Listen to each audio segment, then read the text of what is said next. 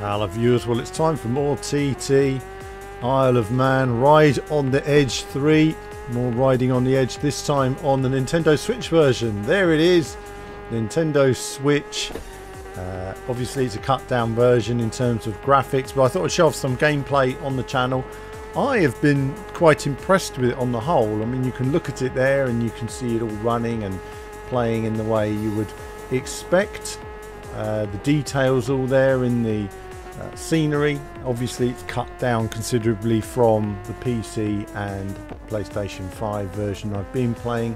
The frame rate is somewhere between 25 and 30 FPS. You can see obviously things like crowds and stuff like that are taken away. That doesn't bother me. The frame rate does chug a little bit at times on some high speed sections, and you'll see that perhaps in this video, but in the main it's not too bad. The game is quite playable.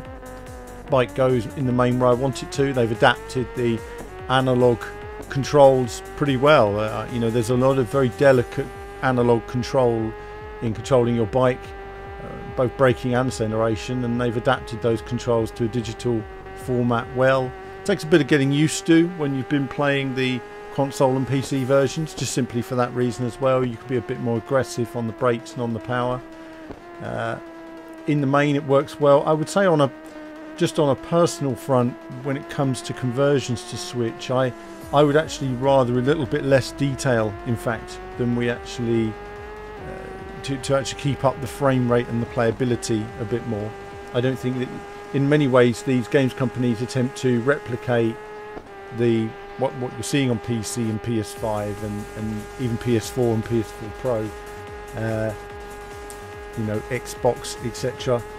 But in a way with the Switch, I often find that playability and smoothness is more important on the Switch. So I think sometimes I look at the detail on the bike itself, which is, you know, in the main every bit as detailed as it is on the console versions.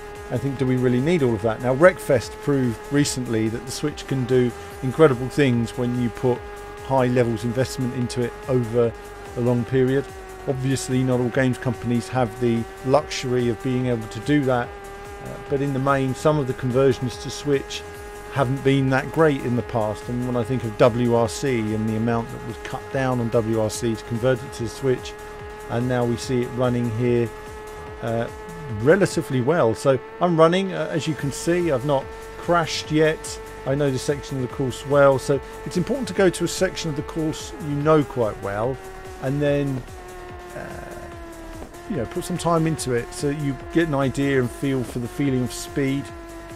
One of the challenges on the small screen, especially with the slightly messier resolution, is I say messier because the volumetric sort of lighting, the lack of resolution of objects in the distance, it can be difficult to see some aspects far away, so you're sort of riding into a sort of blindness really. You have to kind of know where you are on the course. So if I didn't sometimes know where I was on the course, I might struggle with a few of these corners, and the racing line is absolutely essential when learning this. I hope a lot of you that play on Nintendo Switch do use the racing line, because it's the best way to learn the course and learn the braking points and get an idea for when to brake and, you know, what kind of lines to be taking through corners. Works really well. But in the main, I'm working my way around here and finding it all running quite well. Obviously the frame rate's not quite where you know you'd expect it to be on a more powerful console, but I'm still impressed with a handheld. Again, you're looking at on bike, lots of detail on the bike, long draw distances for miles and miles into the distance.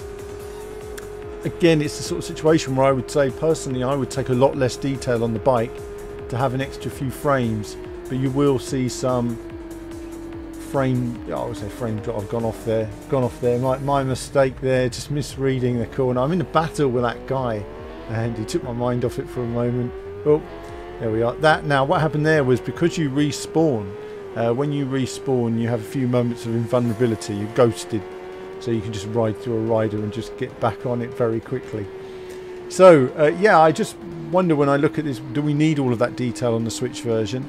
I mean, if you're a Switch player watching this, what do you think about what I'm saying? I'm saying here Would you rather a smoother frame rate but a bit less detail on the bike there? Get rid of a few nuts and bolts, reduce the LODs down of the different bikes, reduce some textures and some colours out of the road, just to make the whole experience a bit smoother to play. I sometimes feel like everybody's trying to compete with the big consoles when actually the Switch should be seen as its own format, just to keep the fun on the go, as it were.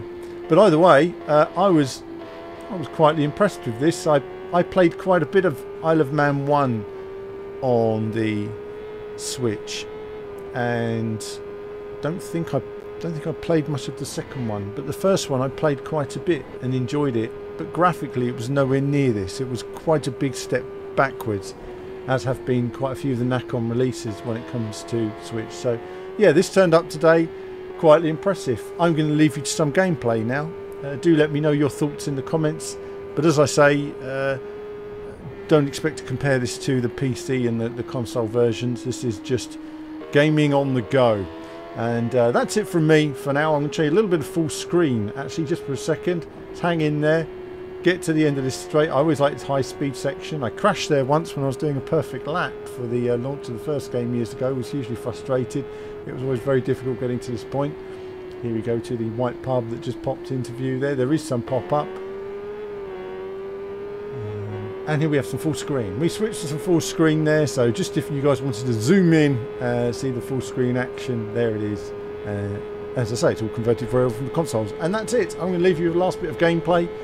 Do let me know your feelings in the comments. Are you enjoying it? Will you be buying the Switch version? What is your favourite Switch racing game? I'm always interested to know if you're watching what your favourite Switch racing game is. I have been meaning to do a Switch top 10 racing games for the last 3 years, but never got round to it. Right, that's it. I'm going now. As ever, more soon.